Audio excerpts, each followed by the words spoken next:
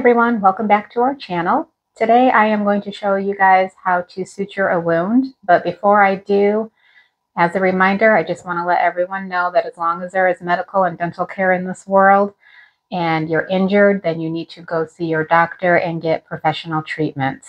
I'm not a doctor, I'm not a nurse, but I do enjoy learning valuable skills such as suturing.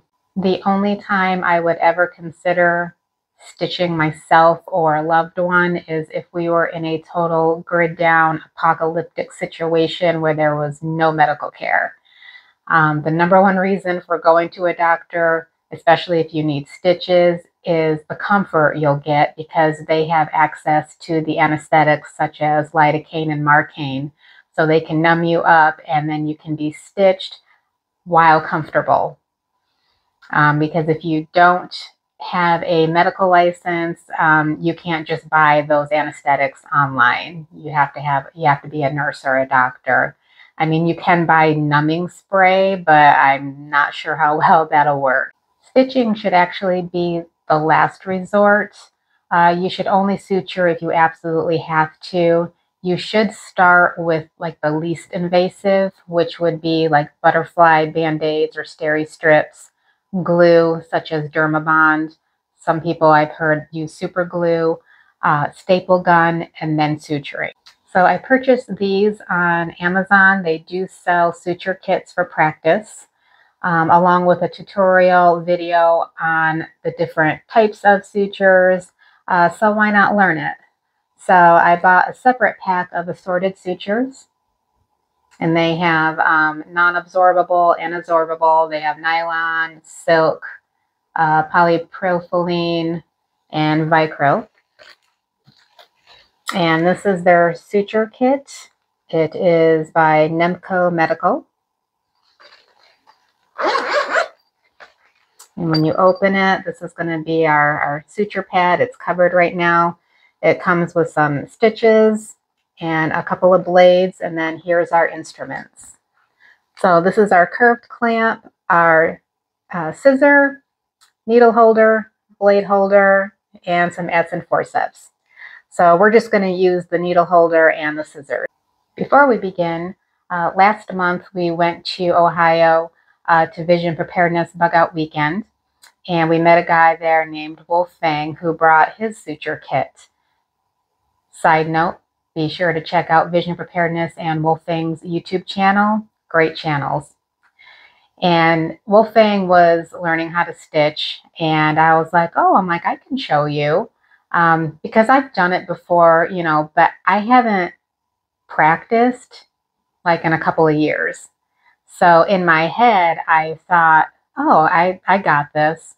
But when he brought out the suture kit, I actually had to like sit there and think and try to remember how to like grab the stitch, and I was just like, oh, all right. I was a little more confident than I should have been because I lost the muscle memory.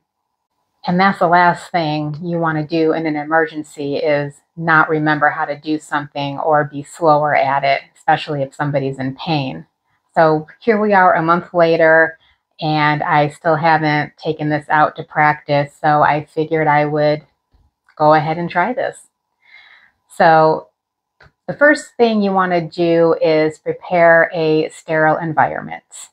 You want to make sure that the wound is clean. You irrigate it out. That way it's free of, you know, dirt and debris. You're going to want to wear gloves because you're going to be dealing with blood.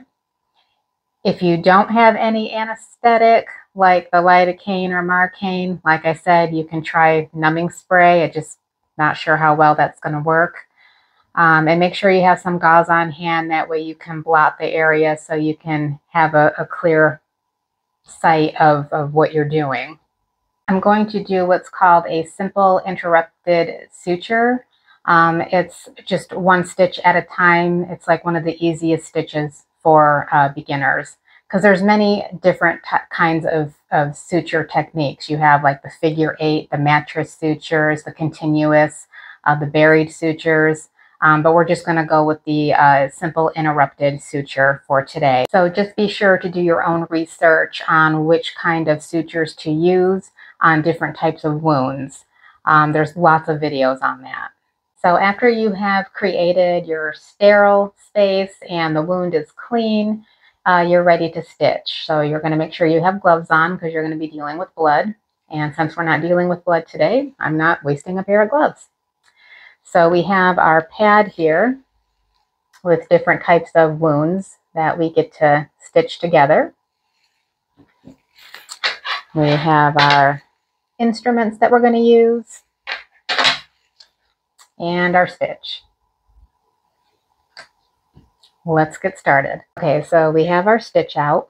I'm not sure if you're going to be able to see it clearly, but when you hook the needle to the needle holder, you're going to want this smiley face up. Okay, you don't want it sad face. You want it smiley.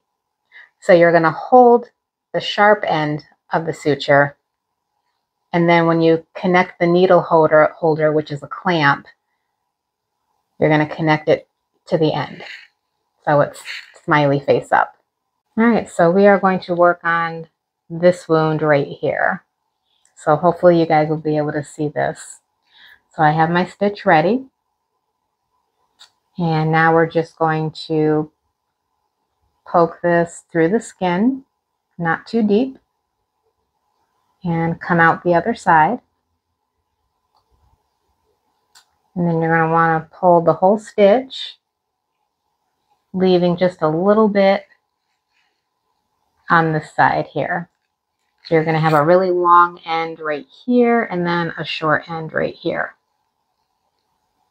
And then we're going to drop this stitch just like that. And then we're going to kind of grab it near the wound a little bit. And then we're going to wrap the long part of the stitch around the needle holder 3 times. 1, 2, 3. And then we're just going to grab the shorter end and pull it through. And then it brings the wound together. Then we're going to repeat it, only we're going to tie it around the needle holder twice. 1, 2, grab the short end, and then pull it through.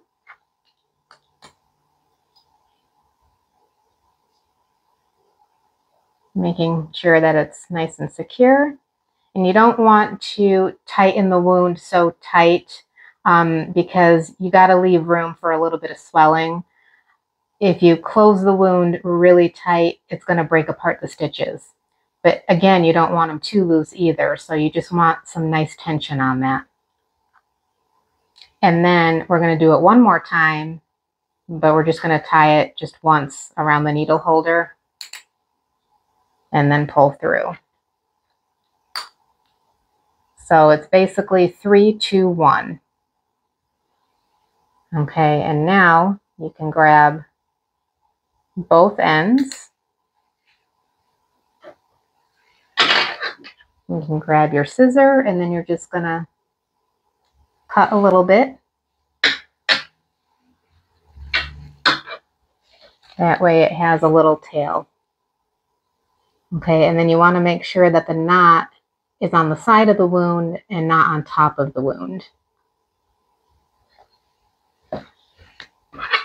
And then if you needed to do more stitches to close the wound, which this one obviously you would need a lot, you would just repeat the same process. You would just give it a little space, and then you would continue.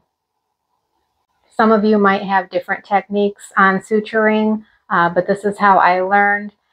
It's definitely a skill, and you need to practice in order to get really good at it. So I hope you found this video educational. Please like, share, comment, and subscribe. Thank you for watching.